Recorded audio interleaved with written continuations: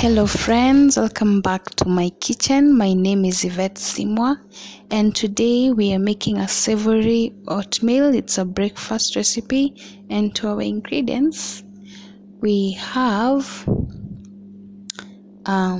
here we have a cup of oatmeal.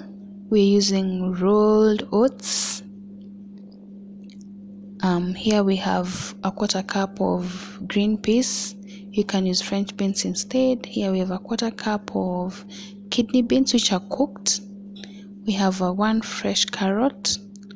We have an avocado, some coriander. You can use parsley. Here we have red onion. We have green bell pepper, red tomatoes, a clove of garlic, which we will grate or dice into small pieces. Here we have some paprika, cumin powder, oregano, and salt.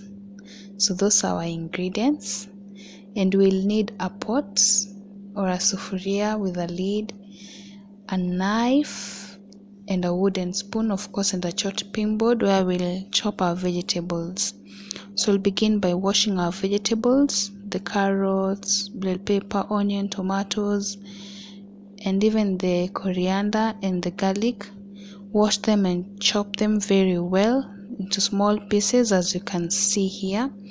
Very colorful. You can also add some French beans. So we'll begin by sauteing our onions and garlic in a tablespoon of hot water and a tablespoon of olive oil.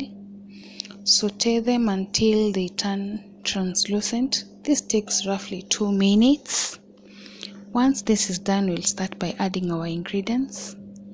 So we'll begin by adding our tomatoes, our carrots, and our coriander. I added them all at once. Stir. Once this is done, we'll begin by adding our seasonings. That is the cumin and the paprika. So there is the cumin, and next we have the paprika. Stir this so that the seasonings can mix well with the vegetables. I love the color. If you can access a red and a yellow bell pepper, this can really be enhanced. So add your red kidney beans which are boiled, and the peas, green beans, or the peas which are raw. You can even use boiled, it's still okay, they'll still cook. And at this point, just stirring and adding the oats immediately. I'll stir this for like a minute to allow the oats to dry cook, like roast. And once you've done that, you add your last ingredients, which are the salt and the green bell pepper and the oregano. So we are adding 2 cups of cold water. You can even use hot water, it will just fasten the cooking. Stir this very well. The water will help the oats to cook. So the secret here is that if you're using 1 cup of oats, use 2 cups of water, and cover this for 7 minutes, 5 to 7 minutes. And here is what we have.